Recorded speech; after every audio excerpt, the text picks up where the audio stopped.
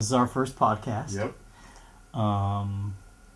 Obviously, we need to discuss the sad tragedy of Robin Williams. Right. Well, that's a horrible way to start a podcast. I know. Well, we were supposed to start last week, and so our second podcast would be about that. But unfortunately, I had a wedding or a birthday. So yeah, as everybody knows, Robin Williams has passed away. Unfortunately, he committed suicide, and it turns out he had depression, and he also had early stages of Parkinson's. Yep. I don't think, other than a couple of trolls on the internet, I don't think I've seen anything. No, I think he was universally loved, man. Even though we had a few movies and things that were kind of dumb, for the most part, the guy was just a stand-up guy. He was a cyclist that did a lot of things to benefit people, and he saw footage of him going across the finish line in I think it was a triathlon, I'm not sure, but running across with a handicap guy, and just I don't know, just everything he did seemed to be from the heart. Yeah, and he did. I know he did a lot of USO tours. He'd go, that's over right. to Iraq. And didn't really talk about it either. No, he just did it. It was never a publicity stunt with him. It was always just, I'm going to go do this, go support it. I think he recognized that he had a gift, and he liked sharing that gift with people. And I think just being a celebrity in itself was just kind of it's just kind of just something that kind of happened with him, as opposed to a goal in his life. Because again, if you have somebody like, I'm sure, like if Kim Kardashian went overseas, she'd brag about it. She'd probably bring TMZ with her. Yeah, she wouldn't do it unless she made money off of it. Right, and Robin Williams was going out of his way to do it. I remember right after 9/11 happened, I remember People magazine or Newsweek or some magazine, they obviously had photos of the tragedy, and I remember one of the photos in there was Robin Williams down there donating blood. Really? Yeah, I saw that. Yeah. Wow. And so it's just things like that where it's just like, and I'm sure his I'm sure he didn't call his publicist and was just like, hey, let's make this a photo op. I'm sure, there was a million news stations the whole around. thing was a photo op. Right. Yeah, So I think him donating blood wasn't so he could be seen donating blood for the 9/11 victims and for the people that needed it at the time. He was just donating blood because he's just a good person. There just happened to be a photographer who recognized him and snapped that photo. Yep. So sadly, he will be missed. I feel bad for his family. Obviously, it's never an easy thing to lose anybody to death, especially when you're talking about suicide, and a man who's so beloved and 63 years old. But I think that kind of proves the point that money doesn't buy happiness. Yeah, what too? I would say this. I think it's sad for us, and obviously mostly for his family. But when you find out what was wrong with the guy, depression-wise, and the early stages of Parkinson's, and the fact that he's such an animated person, and that's who he was, and the fact that Parkinson's would just completely take that away. On one level, I just kind of feel like, it's probably made a decision that he probably thought about real well. I'm not trying to put thoughts in his head or anything, but, maybe that was the right thing for him to do. He was not going to get stuck through a whole bunch of years of right, feeling trapped in his body and all that. Right, and definitely not the right thing to do in the sense of like it's justified, but in his mind with everything that he was going through, when people say like suicide is a selfish act, I'm sure that final decision was not made lightly. I'm sure that, and again, battling depression in itself is, you talk to people who have depression, and it's described in ways that a lot of people can't understand because they don't have depression, they've never experienced it. And so when you have people that are like, oh, it's selfish that they did this, it's like, well, it's controlled by the brain, and the brain is an organ. And if the brain isn't releasing the chemicals it needs to, it's going to cause depression. It's not as simple as saying like, oh, I shouldn't be depressed today, so therefore right. I'm going to smile. Just cheer up. Yeah, it's not that easy. The brain releases serotonin, and serotonin helps keep you happy. And if your serotonin levels aren't where they need to be, that's where depression comes into play. And I know with Parkinson's will also block the serotonin release, which will add to depression. And so when you already have depression, which it's not a secret he had it. He was open about for his decades. struggles, and and his addiction as when he was younger, and I think he had a relapse a few years. Yeah, So definitely don't want to spend the whole show on Robin. I mean, we definitely miss him. I found myself tearing up at times, even though I've never even met the man. And my heart goes out to his friends and family. It's a tragic loss, and he will definitely be missed. Yeah, I don't know what else to say. I agree. Because usually when these things pop up, I'm just like, why is everybody so sad? The person, what did they ever do good for the world? But this is an exception to that. Absolutely. And somebody who did a lot of good things. And so selfishness is exactly the wrong word to use about the guy. It's better just to remember everything that he contributed and call it good with that. So, with that sad, somber note, we're going to go into our first podcast. So the purpose of this is obviously, I am a geek and a nerd at heart. Lee is also a geek and nerd, and I'm never going to run away from that. I've always embraced it, even as a kid. And I think I grew up in a time where the nerds were starting to become more acceptable. Yeah, they've gotten over the whole nerd movies in the 80s. Right. So, when I was in elementary in the 80s, and Nintendo came out, and comic books, and at that point, I think I kind of lucked out. So I grew up in the world of superheroes and Nintendo games and board games and Dungeons and Dragons and all those things that I think the generation before us was probably like, nerd. Yeah, totally. Although I will say this, the reason why I got into that stuff in the first place is because my dad would give me comic books and stuff when I was a kid. There was definitely, I don't know if you want to call it nerds, more like geeks or something, right, way back, way back. And it probably had like a couple of different renaissances, and I think we're in one again right now. I think it's acceptable, almost to the point of tedium in some ways. It's a little bit like too prevalent in a way. Yeah, I could accept that. I mean, I think it's definitely getting bigger. Yeah. But I'm okay with that. I would rather. Yeah, accessibility comes along with that, right? And I'd rather that be the mainstream than.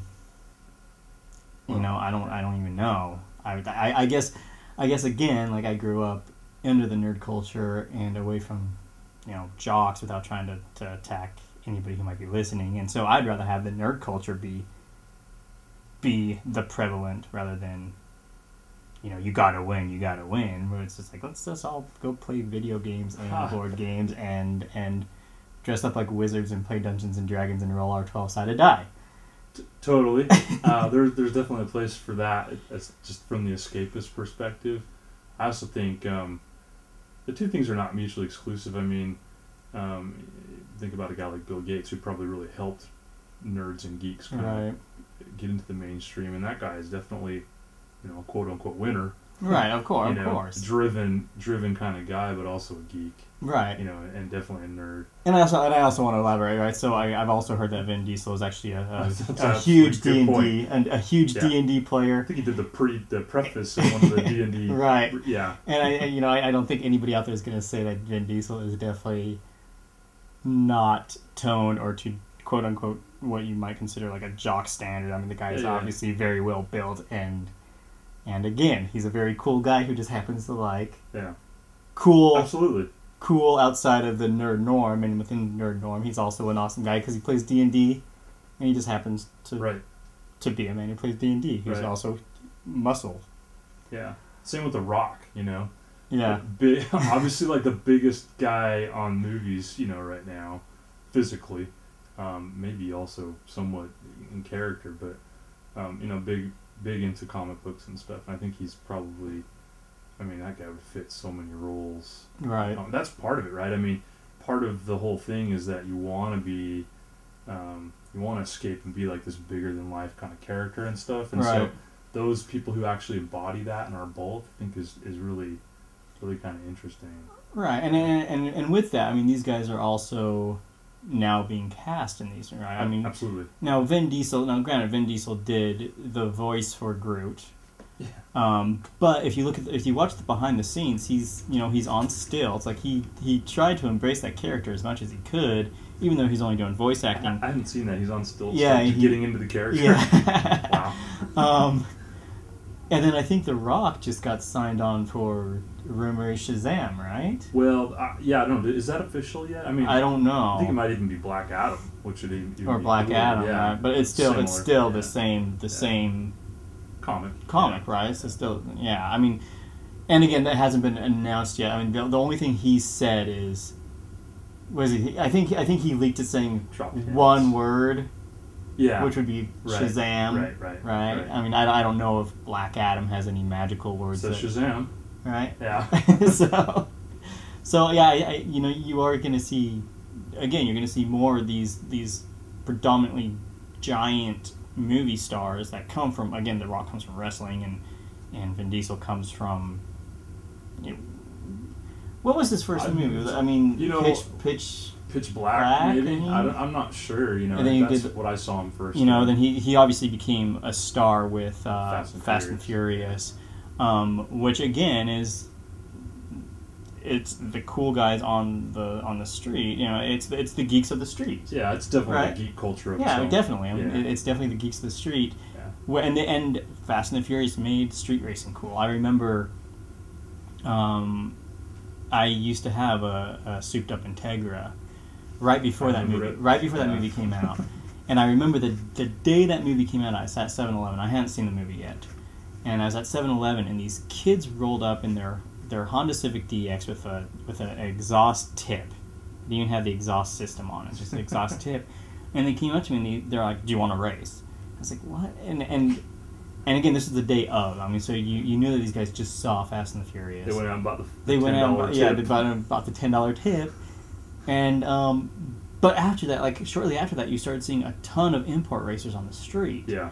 And multiple times people tried to race me, and I'm like, first off, my car is not fast. It's an Integra, right? Like it's not turbocharged, it's not supercharged. I don't have nitrous on this thing. I don't know what you're expecting out of me. For a lot of I had Mitsubishi Eclipses that were turbocharged that wanted to race me. And then I also had Honda Civic DXs where I was just like, okay, my car's not fast. But my car, it would blow yours away. Yeah. Because of the fact that you're driving a DX that has like a 92 horsepower engine stock. Yeah. To be fair, some of those probably could blow a lot of cars away because that was part of the interest in those is that they were sleepers. Cheap. Yeah, and then you could just make them sleepers. Yep. Yeah. So I know it's a few weeks. I went to Comic-Con this year. You didn't go to Comic-Con this year. No, I was a big loser this year. I was a nerd out of the nerds. So I made it to preview night, which was actually a lot nicer than last year, because last year, if you remember, you couldn't even walk the floor on preview night. It was so bad. But I went and saw the preview for Constantine and the Flash, and I like Constantine. I don't want to get too much into it because, one of my good friends is in the show, and I don't want to be what Kevin Smith is to Batman versus Superman, because I feel like, although Kevin Smith is definitely a huge comic book fan with the rest of us, I think that he's also biased because his best friend is playing Batman. Yeah. And so I don't want to be like, oh, you should go, Constantine's the best thing in the world, because, again, one of my best friends is playing Chaz in the series, and so I think that I lose any kind of credibility in that. Yeah. So I will plug the show, Constantine, October 24th on NBC. Does look awesome. But I'm not going to go around. You won't hear me saying it's the best show out there, and I won't go out there really talking too much about it because of the connection that I have with it. However, with the Flash, I did see the Flash, and if you do watch Arrow, it is in the same universe. Right. Now, nothing I'm going to say is anything that is inside information. It's again, I saw the pilot, and I don't want to give away any spoilers either. But you do see the origin of the Flash. I can tell you it is Barry Allen. Right. So it's not Wally. They do a couple cool things in there. There's when he starts getting his powers, when they start to develop, it starts to come kind of naturally to him without him realizing it. So things are happening, and he questions why they're happening. But then there's other times where it's an involuntary muscle, and it didn't really work for me. Yeah. Yeah, I get that. Like it's like a reflex. Yeah, like something happens and he goes into the mode, and you'll see. I mean, when you watch the show, you'll see. But I think overall, I think the pilot, they're trying to figure out who their audience is, because again, it feels like at some points it feels like they're trying to target the Arrow audience. Yeah. Which, if you ask me who the Arrow audience was, I'd say probably like young 20s up. Right, I don't know if it's really a teenager show. Probably not like the the geeks of the geeks either. Right, probably a little bit more mainstream than that. With The Flash, I felt like it was kind of trying to appeal to a younger audience, but then it also has people getting shot with blood going out of their bodies, just like an Arrow. So I'm not really sure. I think they'll figure it out, though. I mean, I think with all pilots, they're always usually kind of rough, because they have to. The whole goal of the pilot is to sell it to network, right? And then networks say, "Okay, we like the show." And then at that point, they kind of get more freedom to make it work, right? And for your description though, I mean, it having like sort of teenager themes or something, but then also like blood and stuff, that fits well into the DC universe, I think. Anyway, I mean, that's how DC is, No, and absolutely, I again, it's hard to explain without giving away any spoilers. And again, I don't want to start saying like, well, this happens, right? Because even giving away a minor spoiler on something that that majority of people haven't had the opportunity to see, I don't think that'd be fair. So it's definitely something that we can revisit once the pilot actually airs, and we can go in and talk about it. And I will say I did like the twist at the end. It sets up a whole larger storyline. Yeah. I mean, so. Batman vs. Superman was obviously there. I did not make it into Hall H. However, I have seen the leaked trailer. Did you see the leaked trailer? I did, yeah. Saw it from several angles. So, what are your thoughts on that? First of all, let me say that I had some ambivalence toward Gal Gadot being Wonder Woman. I think she's too thin. She's from Fast and Furious, speaking of which. Yes. But then when I saw the footage of her, I thought she looks awesome as Wonder Woman. I think they did a really good job with the costume too, and the sword is there, which is good. Right. Gotta have that sword. I think it gets lost in some of the older Wonder Woman stuff. Right. So she looks very Olympian or whatever. And the rest of the footage I saw, it's sort of kind of what I expected. I think. I don't know how I feel about Batman's costume in this newer one. It looks a little, I don't know, it looks like S&M fucking, I don't know what it looks like. It looks like it's made out of latex rubber, and that you buy it at the one of the sex shops in West Hollywood or something. And it looks a little weird to me. Superman looks cool. Yeah. The only thing I've ever had wrong with that Superman is I don't think his body proportions quite look right. And they don't, and the reason why I'm talking about the physical, like the visual attributes, is because there's not really enough going on, I think, in the leaked footage to really get an idea of the larger picture of the film. You know what I mean? Yeah. I mean, and my I don't want to say concerns. Where I'm confused about, I guess, or why I'm curious is, when they announced it last year, they read the line from The Dark Knight Rises, or The Dark Knight Returns, where he says, remember Clark, I'm the one who had I'm straight out of Dark Knight Returns. Right. I mean, and so they indicate like it's going to be a Dark Knight Returns-esque story. Yeah. Fast forward a year, we know it's Batman versus Superman. It's called Batman v Superman. Yeah. Like it's a court case. And then they show the footage where it's Batman clearly in the armored bat suit from Dark Knight Returns, and he turns on his own spotlight, the bat lamp, to turn on the bat signal, and you see Superman up in the air with his glowing red eyes, and then you see Batman with his glowing blue eyes, and it kind of breaks away, and then that's when it cuts, and then everybody claps and everybody's happy. Where I'm at is this Batman or is this Dark Knight Returns? Because we know it's not, but at the same time, you pulled out an exact quote last year, and then this year you got two costumes that are pretty much from. Right, I mean his regular costume has the short ear, the one that when he's standing by the Batmobile. I mean, even the angle of the eyes is kind of similar and stuff. Yeah, totally. And then in the leaked footage, he's also wearing the armored suit, which he wears in Dark Knight Dark Knight Returns when he battles Superman, right? Because you can't just battle Superman in your regular armor. You're going to get killed. Yeah, not if you're Batman. Right. Well. Not if you're human. Yeah. So I don't, and again, I haven't seen any script, so obviously this is all speculation. I'm curious how it all fits in, because at the end of Man of Steel, he's not exactly buddy-buddy with America, right? He destroys the satellite and he says, quit spying on me. Would they say, like, $100 billion in damage or something like that from his little battle? Yeah, I mean, quit spying on me at the end. Quit spying. But it was also a little playful, like they had like a kind of a somewhat of a relationship going on, right? But not necessarily like, hey, we're allies now or something. Right, and I guess that's kind of where I'm at, right?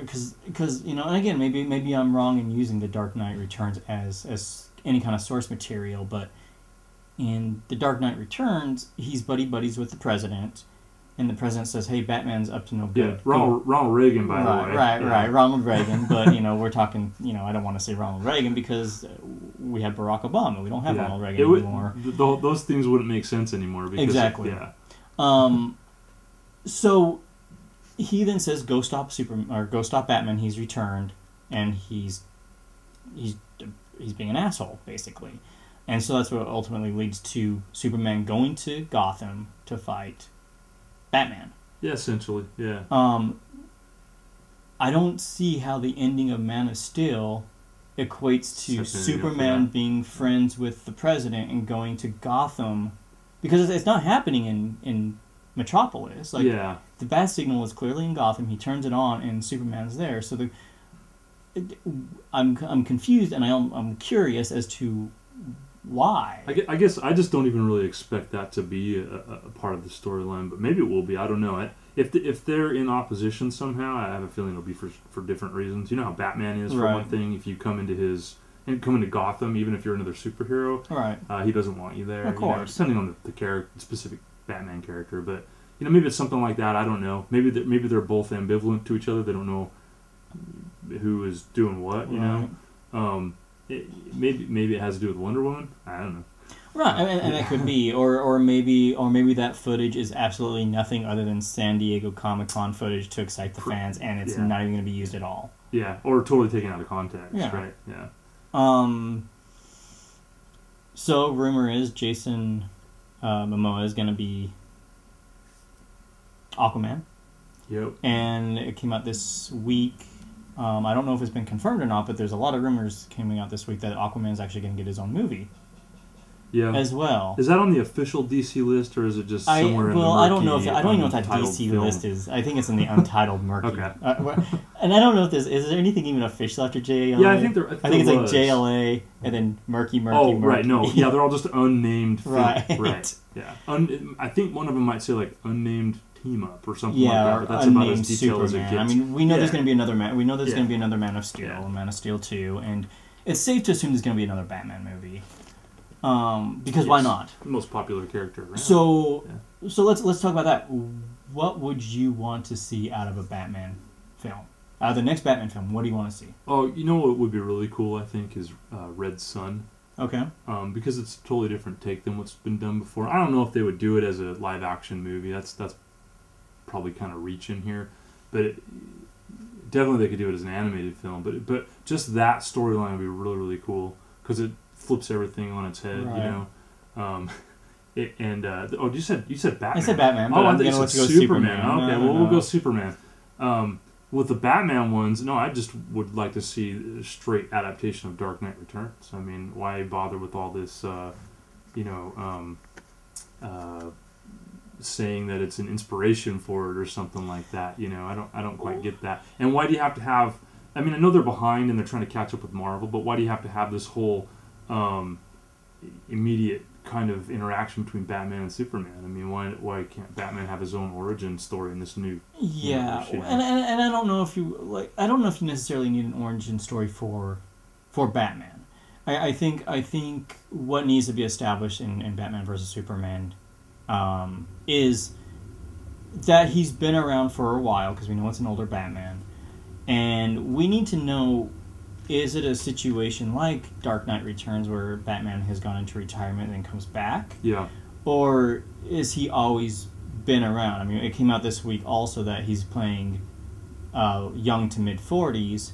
So we're looking at like 44-year-old Batman. Yeah, and Dark Knight Returns Batman's like 60. Yeah, he's right? like 55, yeah. 60. So it's not quite there. And setting up Justice League, and I don't know if you would need a Dark Knight Returns, because if they're battling each other at the end, why would they team up to create the Justice League? Yeah.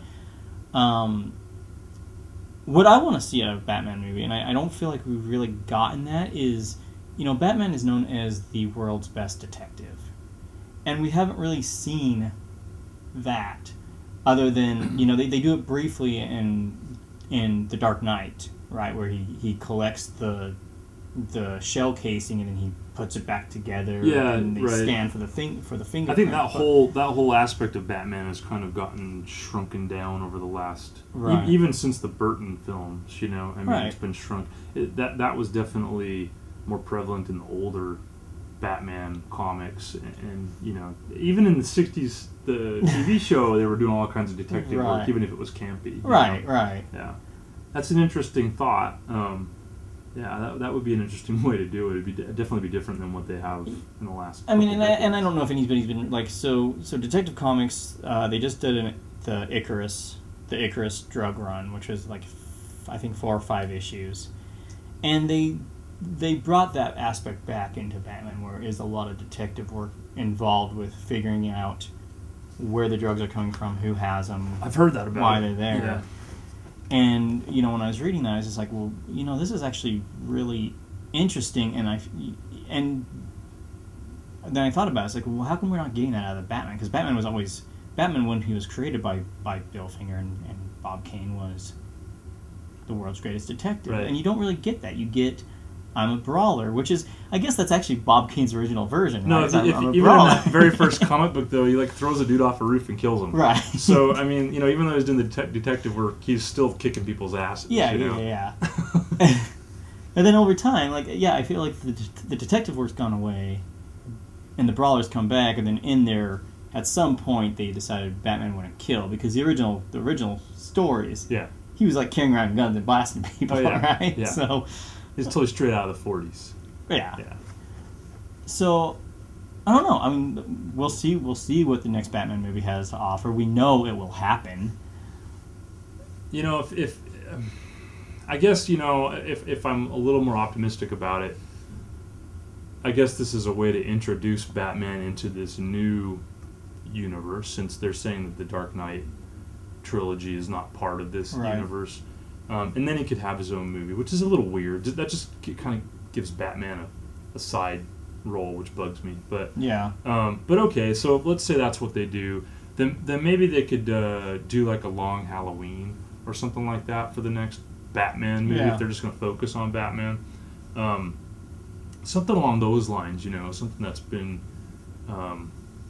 that has some of the cooler versions of the characters in it, like there's a really cool Catwoman in that one, you know, that type of thing. Maybe that's the way to go. But, you know, I almost think, like, the Dark Knight Returns influence on this upcoming movie is maybe just more in the hardened aspects of Batman. I mean, the costume looks all scarred up. Right. You know, I think maybe they're just trying to do, like, a hard-boiled Batman kind of thing, you know. And that was the only reason maybe that they're even referencing that that comic book, because when that's really when that started, you know. Frank Miller did that. It really changed Batman a lot, and that's really the Batman we have nowadays is really from that, you know. Right. I mean, he definitely brought in he definitely for I guess lack of a better term, he saved Batman from the campy 66 world that was created. Yeah. And, you know, I grew up on the 66, you know. Oh, me too. I loved it. I watch it still. I read that comic book where they... Have you read the Batman 66 comic? I haven't read it. I want to. I read it in the voices of the people. Even the narrator. There's narration going on in it. I read it in the voice of the narrator from the show. It's just awesome. It's amazing. Yeah. Yeah, I mean, and they're finally releasing those on Blu-ray. They come out in November 11th, I believe. Yeah. So obviously excited about that, and again, those are the Batman. Now, when I was a kid, I want to say I got into Batman from Tim Burton's movie, and that led me into the '66 Batman series. Cool. You were talking about which you'd seen first, Batman 66 or Tim Burton. Yeah. So I think it's been 25 years now since Batman came out, and like I said, I'm pretty sure I saw Batman in the theater first, and that led me to Adam West. Yeah. But I really don't. I don't know. Well, I definitely saw the 60s show before the Tim Burton show. In fact, I saw the 66 film with the Julie Newmar Catwoman in a theater in Salt Lake City called the Cinema in Your Face.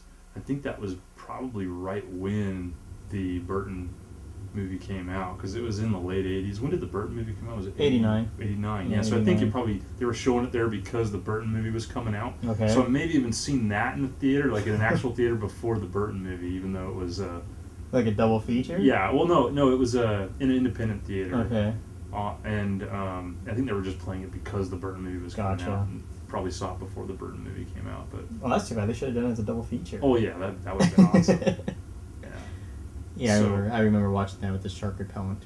Oh yeah, the shark repellent, right? Because of the submarine. Yeah, that's hilarious. That one's awesome because it has the Batcopter and just all kinds of stuff. Yeah, it's just ridiculous. And then when he's trying to get rid of the bomb, and it takes like 5 minutes for him to get rid of it. It's just ridiculous. Amazing though. But that's the Batman I grew up on. So to me, until the Burton movie came out, that was the Batman that I knew really, and I wasn't reading comic books at that period in my life. I read them a lot when I was a kid, but I probably stopped reading them in like 1984 for quite a while, and then the Burton movies really kind of got me back into comic books again, really, because after that I read a few things, read The Watchmen, some other stuff right around then, and I probably wouldn't have done that if it wasn't for the Burton movies, and so I guess the last 25 years, that's the Batman that I've known, but I've always had this campy 60s Batman in there as well. Yeah. I mean, I again, the campy 60s Batman, I think, is always going to have a place in my heart, and I think it's going to be in a place in everybody's heart because that's the Batman that they remember. Yeah. Even if you did see the Tim Burton one first, just like the whole holy whatever Batman, and it's always always whatever's going on. Holy posters, Batman. What do you mean? There's posters on the wall. It's like, so bad but so good. It's amazing. It captures. I mean, I wasn't alive in the 60s, but it captures what I think of the 60s, other than the hippie stuff. Right. It captures that, I think, perfectly. Yeah. The campiness of it, and it's amazing. I wonder, in 25 years from now, what people looking back at our interpretation of things in film, what they'll think. You can't even know, No, you're right. You're right, but if you look at 25 years ago, so 25 years ago, I mean, we had like Back to the Future, and we had tons of great 80s movies, 16 Candles, and then you look at it now, you don't get those same quality films. So you might be able to measure it, but I think you're right. I think you might have to wait another 25 years and see what they think about. Yeah, it's hard to know. Yeah, and you mentioned 16 Candles, which I don't really like that much. Back to the Future I love. But for me, the 80s is all about, Arnie movies. Yeah. And that type of thing, and that's definitely changed a lot. Oh yeah, I mean, the action hero movie. I don't know if we really have that anymore. The Expendables are kind of making fun of themselves. I mean, that's the whole point of them. Yeah. But I can't think off the top of my head if we have any like one action hero like we used to. No. No, they're always in some sci-fi universe. Right. So there's not like like a commando guy who came back and he's gonna save his daughter or Rambo something. Yeah, exactly. We don't have that. Maybe because we don't think of war that way anymore. I don't know. We're kind of getting way off this Batman thing, but I think it's related in the sense that you can see how the interpretation of the characters have changed over time, and it's kind of a product of the time, Of course. Yeah. Even the Burton Batman films were a little campy, but you could see they were trying to update them for the updated 80s, right? To be a little bit more they weren't violent so much, but they were a little bit more. What's the word for a little bit more intense, right? Yeah. Dark and intense. And you did have, and he did have Batman kill in those ones. Well, that's true. You know, I mean, not necessarily directly. Yeah. Well, the Joker. The Joker, he you know, he put the gargoyle on his leg, knowing that he wouldn't be able to hold on, and the Penguin, you know, he kind of used the Penguin's weapons against him, so. I don't know. I mean, he does kill, but he doesn't pull out a Colt 45 and shoot him like the originals. But even then, I think that the Batman that we have an idea of, well, I don't kill. I don't think that was necessarily the same as it was in 1989 with Tim Burton. I think that there was a little bit more. There is room to kill if needed. Yeah. You know, I wonder, because Superman in Man of Steel kills somebody. Right. Which, that's against his character also. Right. And they did it in the origin film. So it's a little bit interesting. I wonder what Batman will be like in this new movie. You know, is he going to be that same exact way? I mean, is he going to be like, not, you know, have that as a really important ethic for himself? I don't know. Yeah. Well, that's interesting thought. You know, but even with that, like, you know, there was a lot of anger about Superman killing in Man of Steel when he kills Zod. But if you look at Superman, you know, the Richard Donner's version of Superman 2, or I guess I haven't seen the Richard Donner cut, so I don't know if it ends the same way. I've only seen the theatrical, but he kills Zod in that. He throws his cellophone, his suffocator. Yeah, whatever it is somehow he pulls this magical. Was that ever in the comic books, or was that just I don't know. I think it's just something that they made up, but I don't recall ever reading that in any of the comics. But yeah, he kills Zod and the two generals or the two commanders in that as well. You know, Ursa. Yeah, I mean, I don't remember the big guy's name. Well, I guess she actually got killed by Lois Lane, right? Because she gets punched and she falls off the ledge in the Fortress of Solitude. But Batman definitely throws the cell phone wrapping around the guy, and he falls. He's like, and then the other guy just dies, right? Because he thinks he can fly. He's all, and he falls down. I want to go watch that again, because it's funny, because I watched that so many times in the past, and these scenes are like, I'm catching glimpses of them in my head when you're saying them, but I don't remember the details there. It's weird. Yeah. I have to go back and watch it again. But definitely it wasn't obvious that he was like, you know, hey, I'm just going to kill you guys to take care of my problem. It wasn't like that. Right. You know? And I guess in the Snyder film, they made it seem like he was forced, you know, which is a little silly the way they set it up, because people are stuck in the corners. I'm sure we could have done something else, like get in front of the laser vision, whatever you want to call it. But, yeah. What do you think about the no kryptonite thing? And if that's the case, then how is Batman going to? I wondered the same thing, and again, the question is how much of Batman versus Superman is actually going to be Batman versus Superman? Right. Like, are they just going to have a battle, and they realize that they have a common goal, even though they have a different approach to it? Or are they just going to backtrack and be like, well, we didn't introduce kryptonite in the first movie, but we're going to introduce it now. That would be funny. Because I also feel like Batman versus Superman, and again, I have no insider information on this, so I have no idea, but I'm just speculating that Man of Steel, although it did well, it didn't do as well as they wanted it to, and it got critically slammed. Yeah.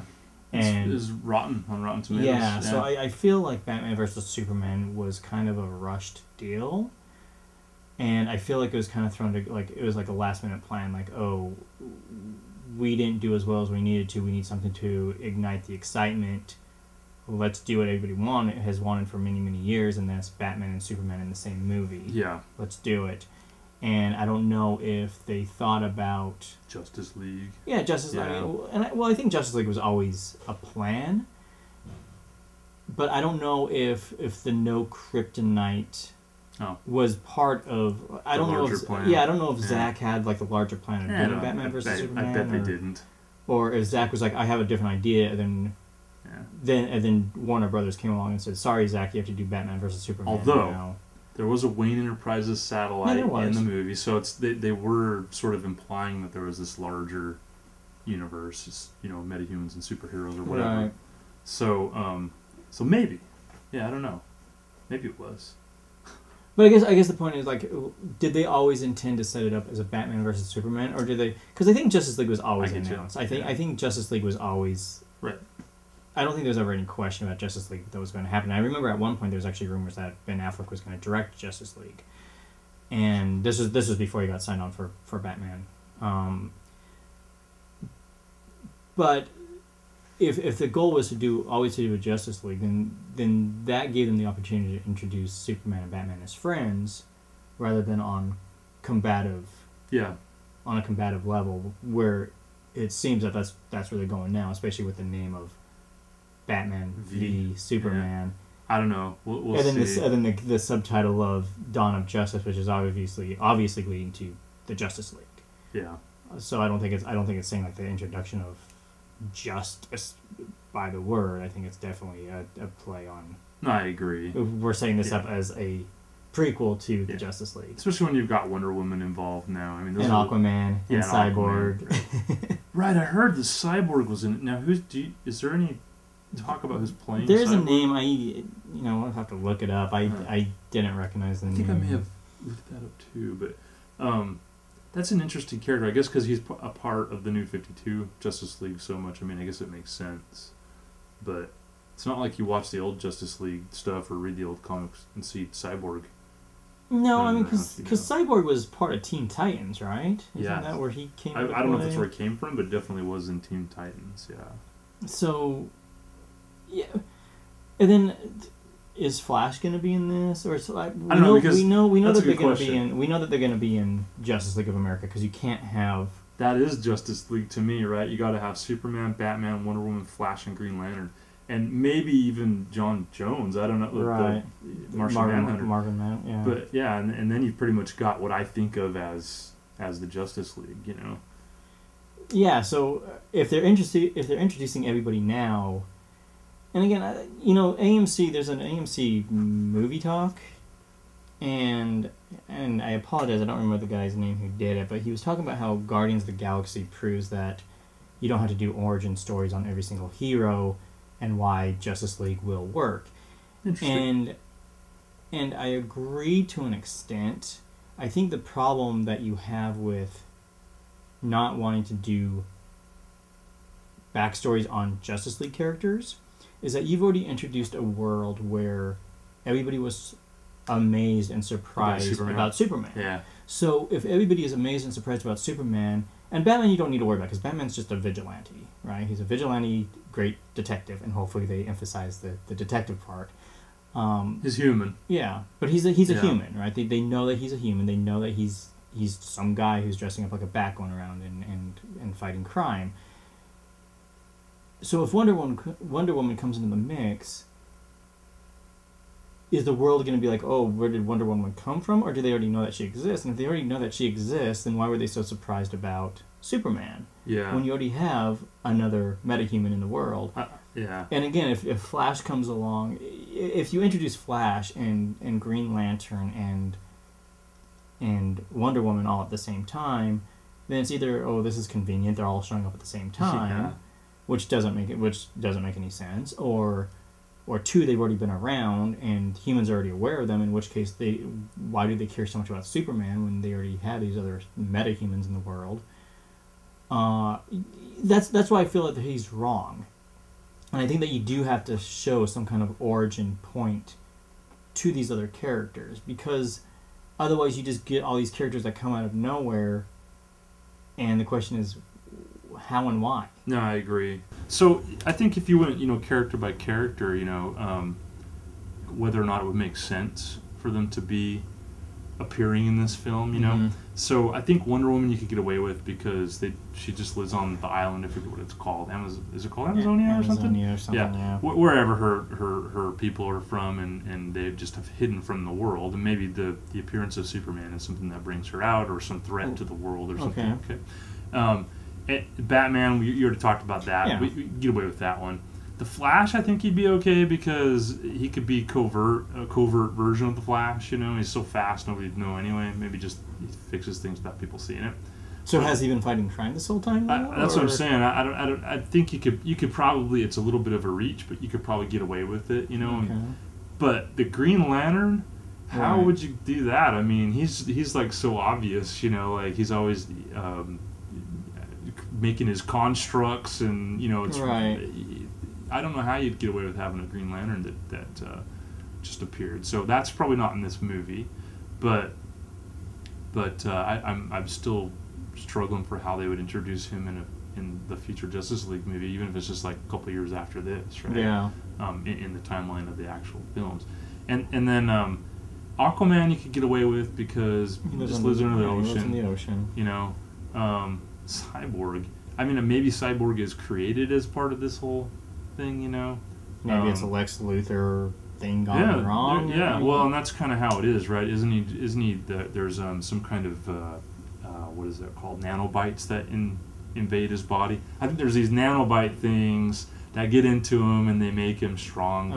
Okay. Yeah, I mean, I don't know much about Cyborg. I don't either. I've read a little bit about him, but so you could probably make his creation part of the show, the movie, you know, instead of having him having been around. So I mean, in Justice League, you'd have to introduce Green Lantern. Green Lantern's a tough one, and you'd have to you should introduce Martian Manhunter. Yeah, I hope he's in it. Is that rumored or not? I don't know if they've even talked about Justice League rumors. I think right now it's still just Batman versus Superman rumors. But we know that they're shooting back to back. So it's like once they're done shooting BVS, they're immediately going to JLA. Right.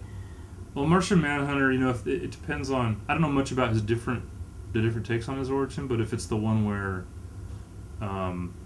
he ends up here by accident, you know, and then he's stuck, and so he kind of like watches TV and that kind of stuff to learn how to be a human, you know. I think he might become a detective or something like that. I don't remember all the details, but you know, maybe he's just living his life as a detective and nobody knows who he is, and then all this stuff is happening, and so then he comes out of the woodwork too. It gets a little weird at some point if you just have all these characters coming out of the woodwork because of this, you know. Right. I mean, that's kind of my point too. It's again, it goes back to how and why. Yeah. You know, why, you know, and I think, you know, I've had this argument with other people too, and they bring up Watchmen as an example of why you don't need to have an origin story. But, you know, the thing with Watchmen is they already...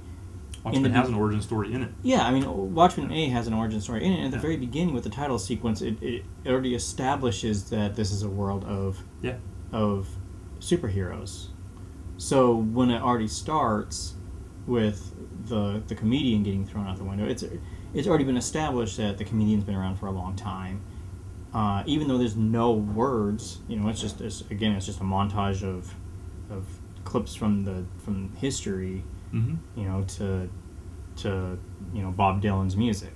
Yeah. But you know what's going on, and in those clips you also see like there are some superheroes that got shot. Yeah. Some that were taken off and taken into an insane asylum. Their capes get caught in revolving doors. Or was that just the comic book? No, that was in the movie too. Yeah, that was in the intro. The Dollar? What was that character's name? The Dollar or something? I don't remember. It wasn't in the movie really. No, they only showed it in the montage at the beginning when they're showing the clips, and they show like the photos of like them, the team starting up, and then the team kind of falling apart, and then that's when they implement like the no superhero law in the world. But again, you get that establishment. And again, this goes back to if they just did Justice League, I don't think that it would be as questionable as far as how they're going to pull it off. But I think the problem is that they did Man of Steel. Yeah, totally. No, I get it. They introduced Man of Steel as an origin, so it's like how do you make the Justice League without giving an origin to everybody else? Yeah. If they would have just done the Justice League to begin with, it'd be fine. Yeah. You're just saying, boom, there you go. Right. Yeah, I totally get it. Unless, you know, maybe Batman versus Superman is a few years down the line or something too. I don't know. That still, then you're still. I don't know. I think I'm giving them too much benefit of the doubt. No, I think they're kind of screwed. And again, I mean, I haven't seen the script, so the script might all make sense. Yeah. I don't know. Who wrote it though? Did I don't think. What's his name wrote it? Right, the Blade guy. Why can't I think of his name? The tattooed guy. I don't know if Goyer wrote this one. Yeah. I know. Did he not? I thought he did. I don't think so. Oh. I know he wrote Man of Steel. Huh. But I don't think he wrote Batman vs Superman. What about Chris Nolan's brother? Is he involved at all? Not that I've seen. I think Jonathan Nolan was I think he was only involved with Man of Steel also. And again, Man of Steel wasn't bad. I mean, it had a different take, but I think there's definitely a lot of things wrong with it too. And I think fans. I mean, we're not going to go and rehash a movie that was released a year and a half ago because I think every single fan on the internet's already ripped that movie apart. Oh yeah. I think we're already behind the times by me even discussing Comic-Con from 2 weeks ago, right? Yeah. So, what else this week? They released the trailer for the new Silent Hill, I believe. Oh yeah, did you? So yeah, I think I was showing you a few minutes ago. They have this kind of what I think is actually a pretty good advertising campaign where they show these I think so like middle-aged and older Japanese women in the dark playing the trailer or playing the demo. Yeah, and just showing their reactions. And it shows very, very little of the gameplay, although I think you can download the demo to play it. I haven't seen it yet, but and it just shows their reactions. It's incredibly funny. I think they're just totally scared out of their minds. And I know there's a few people involved in this one that excites me. I haven't liked Silent Hill for a long time, at least not the games, Yeah. And so it'd be really good, I think, if they had a new Silent Hill that was fun and scary to play again, I think that's what they're going for, based on this trailer showing these women freaking out playing the game. See, and I've only played the first two Silent Hills. I only played Silent Hill 1, Silent Hill 2. Yeah. I haven't played any of the other ones. I've heard, I think it was 4, was called The Room or something like that. I heard that one was good. Yeah. Was it good? People liked it? Yeah, but I don't really know too much. Like I said, I haven't really played any of the Silent Hill movies or games. Norman Reedus is the capture in the new Silent Hill game. And I don't know, from the 3 seconds of hallway that you get to see, I mean, it looks great. I mean, the atmosphere is definitely there. And with the ladies' reactions, I think it's probably there, but again, they're also older ladies, so they might just be they might just be jumpy because. Oh, and I'm sure if they weren't, if people were playing it and it didn't affect them that way, they just wouldn't show that as part of the trailer. So I think if they had like a bunch of like young adults or late teens playing it, their reactions might be different. So the game might be looking scarier than it actually is. I don't know. Yeah. I like that Guillermo del Toro's involved. Yeah. He's got a good guiding hand with these types of things, I think. And I think my point is just that this type of advertising campain, I think it hints that that's what they're kind of going for. Right. And so that makes me hopeful. We'll see. I haven't played one in a long time because I haven't cared about them anymore. But I used to love survival horror, and if they can make me scared again, I'll jump right back in. Yeah, I mean, and it's the same with the Resident Evil games too. Totally. The first two Resident Evil games are awesome, especially the first one. The first one was amazing. Yeah. And then 3 was kind of weak in my opinion, but it was still in that same original night when the virus gets out and all hell breaks loose. 4 was a great game, Resident Evil 4, which came out 10 years ago, but it wasn't survival horror. It was more of an action. Yeah. It was more of an action shooting game with the the occasional puzzles, and you have these different types of zombies. Yeah. They're remastering the original Resident Evil. Again, if you remember, they remastered it for the GameCube like 12 years ago. GameCube. Yeah. But they are remastering it for, I want to say, the PlayStation, for the PlayStation 3 or probably the PlayStation 4. I'd have to, I should look it up. I should be a little bit more prepared for this discussion, but it wasn't really planned. It just kind of happened. Yeah. And then the speculation that the reason that they're doing that is to to get fans excited again for survival horror, and then possibly make the next Resident Evil more like its roots rather than where it's gone, where it's become like this action shooter. Yeah, I mean the movies kind of screwed it all up. Well, the movies kind of terrible. maybe dragged it along into that. I don't know, but yeah. I enjoyed the first movie. The first one's great. Every single one of the other ones is stupid. Yeah, I mean, introducing her having magical powers made no sense because it's just like, why would you do that? Yeah. And then Let's not go there. Yeah. Let's not go there. But speaking of Del Toro, he's an H.P. Lovecraft fan, and I think H.P. Lovecraft has a birthday coming up. Yeah, I think it's his birthday in 3 days. I think it's on the 20th, August 20th. Today's the 17th that we're recording. Yep, so 17th. Yeah, so 3 days from now, one of my favorite all-time authors, H.P. Lovecraft, will be celebrating his birthday from beyond. Happy birthday, H.P. Lovecraft. Yeah. The thing about Lovecraft, too, in the last few years, the whole Cthulhu mythos thing has really just kind of started to kind of like get this groundswell, It's almost like the outer elder things in the mythos themselves trying to break through into our reality, and it's actually starting to work. Right. They're actually starting to get in. It's pretty cool. You see references in all kinds of stuff now, and some of it's kind of dumb, like the cutesy stuff.